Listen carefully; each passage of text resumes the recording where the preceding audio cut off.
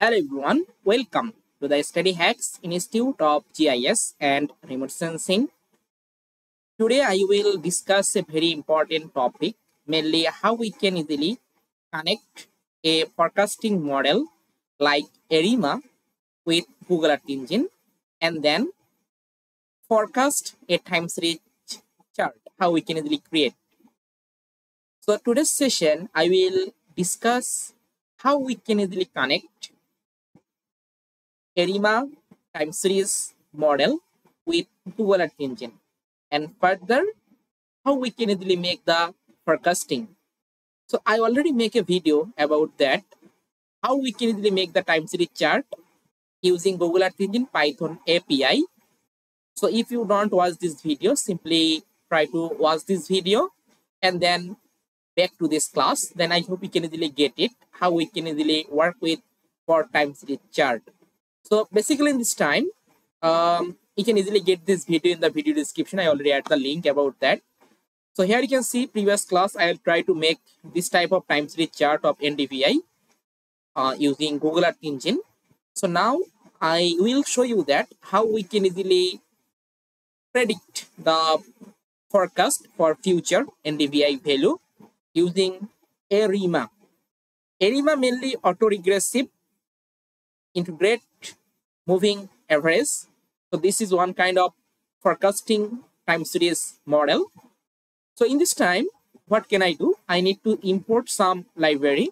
So here you can see I need to import some library. One is that pandas, mainly PD, also NumPy, then also matplotlib library. I also need to import, as well as also need the stats model ARIMA import. So this ARIMA I simply import. So basically this is the model ARIMA, and using this ARIMA we can easily make a model for time series forecasting, as well as we also work for the scale and metrics. Basically these things we imported the mean square error to calculate what's the accuracy for the forecasting. We can also calculate about that mean squared error value from here. So just I simply import after creating this type of chart. And how I can create this type of chart, you can easily get it from my another video. So this video link I also attach in this video description. You can easily check it and then move to here. So after creating the chart, I simply import all of necessary library. This library I need to forecast the future time series chart, mainly ARIMA, and also check the accuracy about the mean square error, and also plot, matplotlib, NumPy, pandas. I simply imported this type of things. And now I run the code. So now you can see it successfully run all of import library in here. Further, I need to create a data frame. I need to create the pandas data frame. So for that, I simply call the pandas, mainly PD, and call the data frame. In this data frame, I just make a dictionary. So I use here the curly bracket, and then I put here the date. And this date, I simply call the dates value, which is mainly year. And another value, NDVI values. I simply put the NDVI values. It's come from my CSV file. Okay. So I already create this type of values. So it's come from this CSV file. NDVI and date value, it's come from the CSV value. So now further you run the code, then I will get all of date and NDVI values as a tabulate format. So here you can say I can get this type of data. So we can get the data. Date is the one column. NDVI is the another column. So is date, what is the value of NDVI? We can easily get it from here. So now this is my data set. Here I find out total all of data set. It's stored in the df variable. Further, I want to use it and apply the ARIMA forecasting time series model. Okay. So after creating this data frame, or we simply make the plot about the data set, so we can get this type of time series chart about this data frame. And then further in this time, it's very important. We are just spill the data. Okay, train and testing. So in this time, I just use the train size and get the 0.8, mainly 80% data from my DF. DF mainly stored my full data set, from where I can get the 80% data randomly. And I spilled two-way train and test. I use the train for that NDVI 80% data, and rest of the 20% data I use for that test. Further, I just make the plot for my train and test spilled. I simply put here, I can get this type of things. So here you can say I can get this type of data, train and test. I just simply spelled. So this type of data or this type of value I use for train my model, mainly ARIMA, and this type of data I use for check the validation, mainly what's the accuracy of this model. For that I use this type of data. So first of all, after creating the data frame, this data frame I simply split into two ways. Some data set, mainly 80% data set I use for train my model, and rest of the data set I use for test my model. Okay. After doing these things, I just simply call the ARIMA. So basically ARIMA, I already imported this ARIMA. So I take a variable model and put at the ARIMA, and then I train. I simply train my 80% data, which is straight to the train. And I put the order is that look like that. Here you can see mainly 510. And this model, I just simply fit. Mainly I just train this model. And further print this model summary. I simply run the code. So now it printed that model summary. So here I can get all of the summary about my model. So all of we can get the coefficient as well as the standard error, Z value, P value. So all of those will it will calculated. And also you can see the depend variable NDVI. We can get the number of observation 290.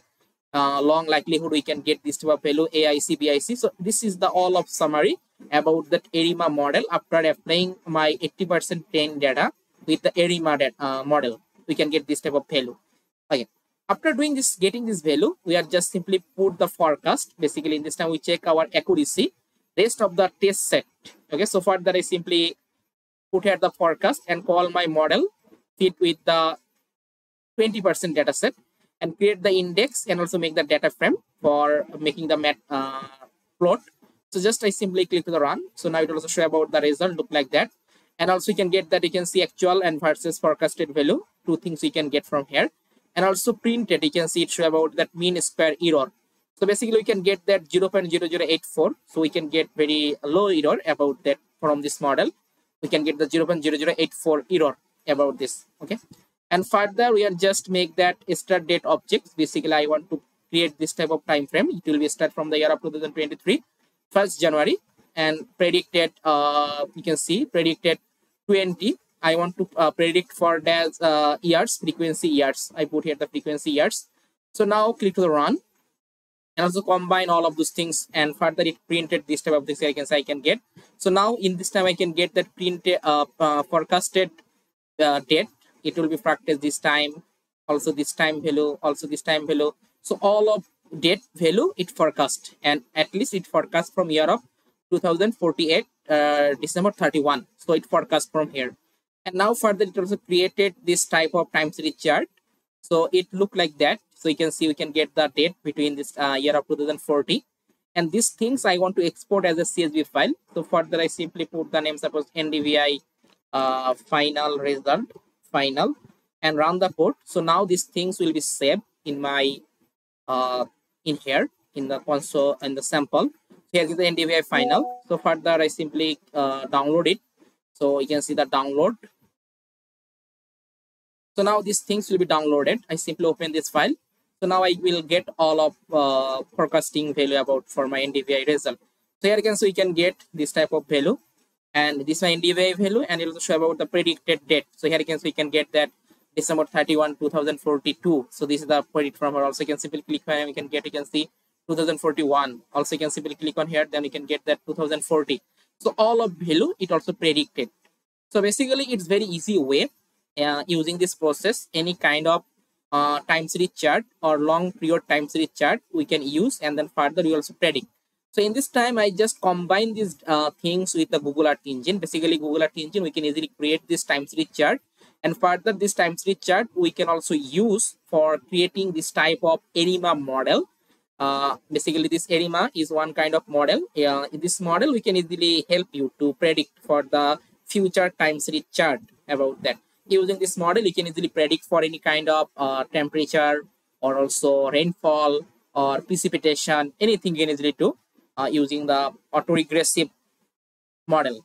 Okay, we can easily use it, and further we will check about the accuracy about this model. So this is the process to combine with Google Earth Engine and ARIMA model, and also make this time series chart. I hope you also like this video. If you have any comment or any, you can simply put in the comment section. I will try to explain these things.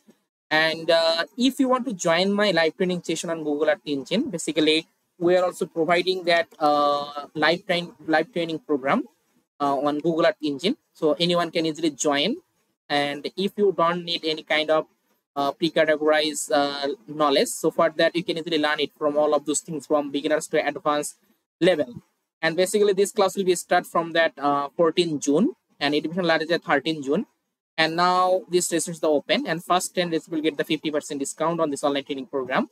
So if you want to join this online training program, you can simply contact in this WhatsApp number and also contact with this email. Further, you can easily book your seat and join our live training program. And you can see basically this online training program, if you have no knowledge about the coding or programming, don't worry about that. It will be cover all of those things from beginners to advanced level. So here you can see all of course content. If you want to introduce this all of things, you can simply contact with the WhatsApp number and email and then confirm your registration. So I already added all of those things in the video description. You can easily check it and further confirm your seat. So today is no more. Thank you for watching that. Stay happy, stay safe.